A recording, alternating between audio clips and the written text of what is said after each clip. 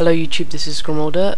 In this video I'm going to be showing off this weird piston thing that lets gravel or sand sort of defy gravity. So here it is.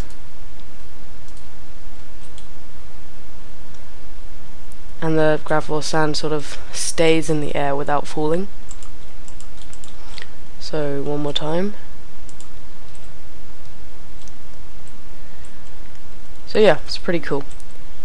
Here's how you make it. So you put down 3 blocks of cobble, and then 4,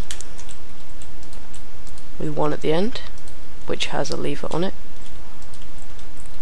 Then a repeater, some redstone, 2 blocks of cobble, 2 blocks of cobble, a piston, some redstone, and you add your sand or gravel. Just add a reasonable amount of it, about 20 should do. And flip the switch, and it defies gravity. Thanks for watching.